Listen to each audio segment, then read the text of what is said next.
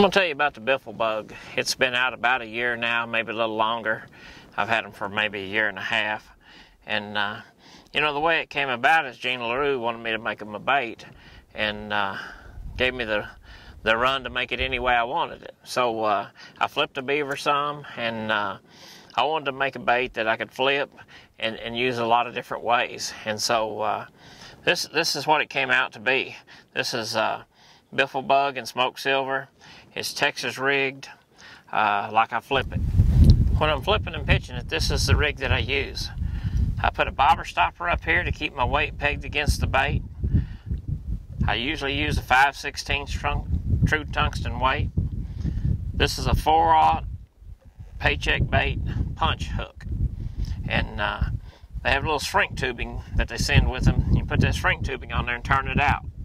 Cut it at a 45, it's already cut. Heat shrink it on there. Take your bug. Go down about the third ring on it. You want that barb to stay up in it, like so. And just bring it through the first layer and let the hook stay inside. It's a hollow bait, but when you're flipping in that heavy cover, you can't have it exposed like you do on the hard head. So you just bring it in through the first layer. It's sitting in the open cavity inside, and right there's the point.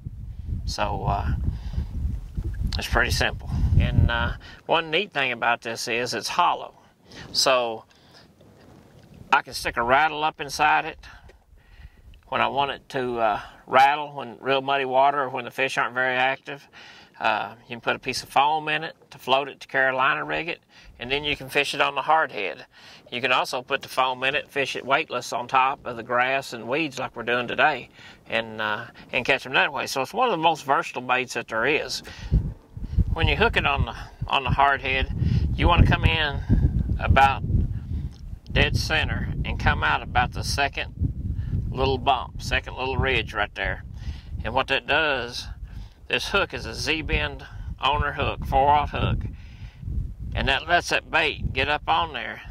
But if you hook it too deep, then it gets up against the action of the head. So about the second little ridge right there, and come out and bring it all the way through, and just bring it back up there to where it's laying on the back of it. That's all there is to it. Anytime you're flipping and pitching it, you always want to bury the hook on the inside. It's hollow, but you just have one skin, one layer of plastic to go through. But when you fish it on the hard head, it's got a 4/0 owner hook in it. You want to bring the hook all the way through both sides, and then let it lay right there in the little V in between the ridges. And it's totally weedless. Very seldom will you ever hang it up. And the technique I use to fish it is a steady retrieve. Keep it on bottom, bumping, bump, bump, bump, bump, bump, bump.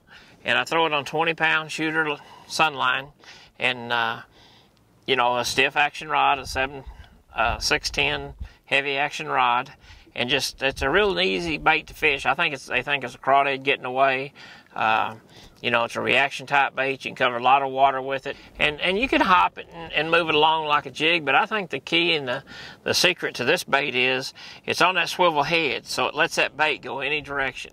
And you just keep reeling it, bumping it. I like to throw it in rocks and keep it moving. And that bait's sitting there flopping and wiggling like that as you're dragging it through the rocks at a pretty good clip. And they just mug it. So, you know, that's the technique I like to fish it.